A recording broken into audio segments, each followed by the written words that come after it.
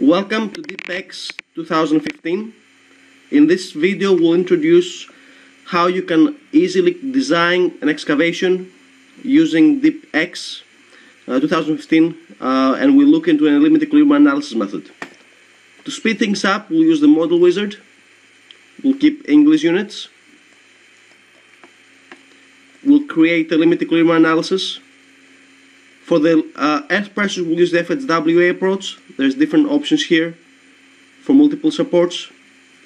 And we'll use the Caltrans methods from the California Trenching Manual 2011. We'll click Next. We'll make a 30-foot excavation. We'll put an initial wall length of 35, excavation width 60, top of wall elevation 0, and we'll put the groundwater elevation at minus 30 elevation, right at excavation level. We'll select an excavation with tiebacks. The tiebacks inclined at 20 degrees. We'll put them as horizontal spacing of 6 feet. We'll keep the default values for the free lengths. Click Next. We'll edit the soil types. Here we have the basic soil types that will be used in the borings. Let's specify 120 pounds per cubic foot for the first soil layer, an effective cohesion of 50 with a friction angle of 30. And we'll also use this S1. We'll define this as a sun. Change the unit weights to 125. Gamma T is above the water table, gamma dry is above.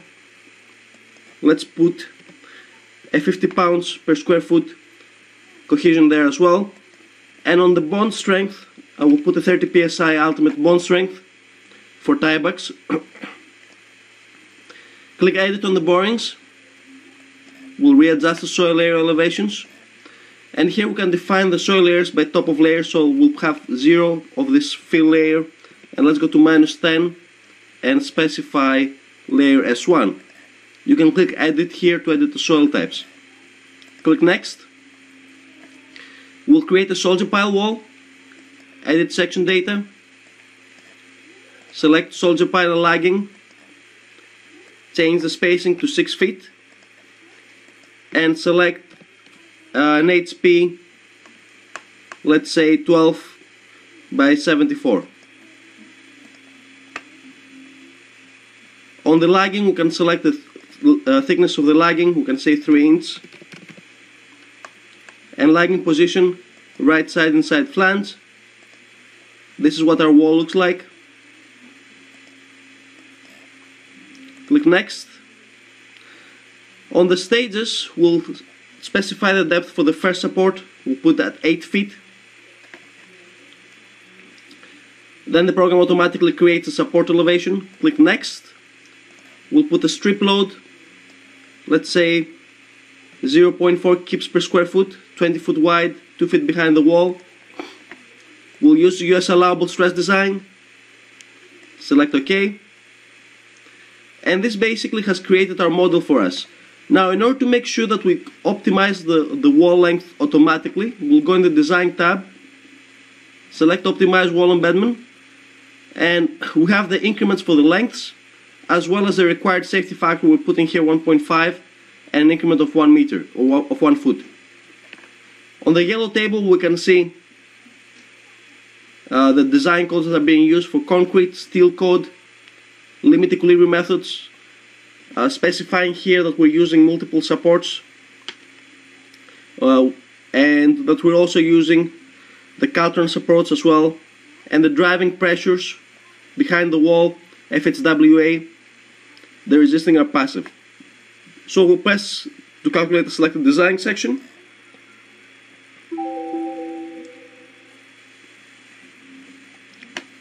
The program comes up with a summary. And here we can see that we have overstress on the wall on the moment, so we're requiring a heavier section.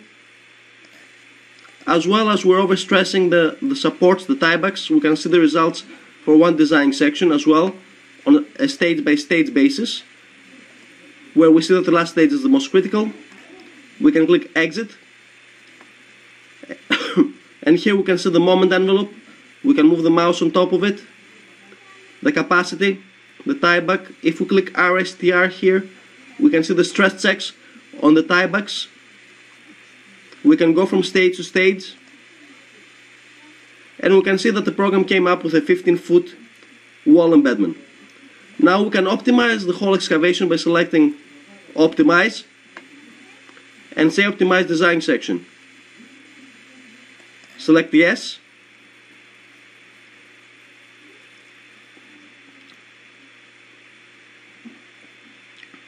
We're going to be waiting for a few minutes. The program is looking at all available steel sections, and it's going to propose the 10 most effective steel beam sections for our soldier pile.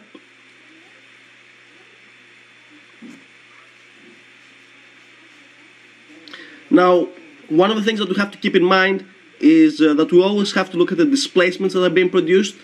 So even though the program is optimizing your steel section, you still have to make sure that the displacements that will be produced are within your tolerances, and that you don't induce any unwarranted settlements.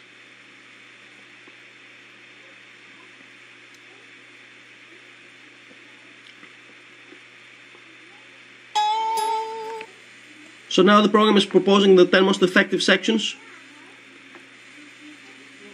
We could pick a W18 by 65 here, and we see that the stress check is 0.978.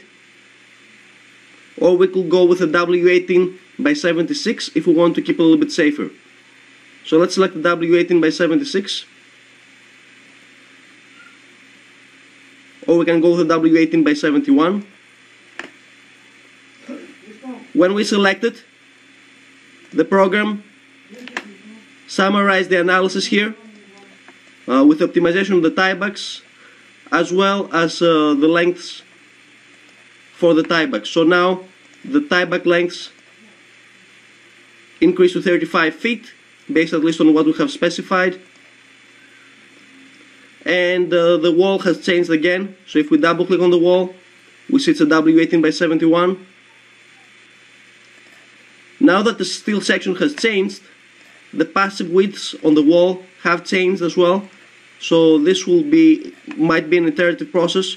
We press selected design again. Calculation successful.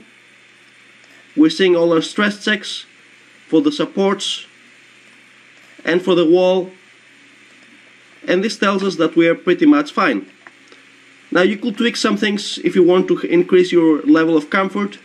You can see the soil pressures here as well, and also by playing out with the effective width, effective flange, you can change the length of the pile. So if we change here to an HP14 section which has a wider flange than the W18, we might find out that the required wall embedment is actually less or smaller. You can go to report, click inside here, select the sections that you want to include. I always recommend including in your results the stage sketches with the results, so you can take that and drag it. It's already in here. You can select preview, export to PDF, export to Word.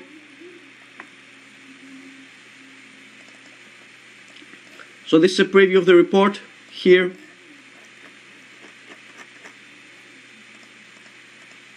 With main summaries,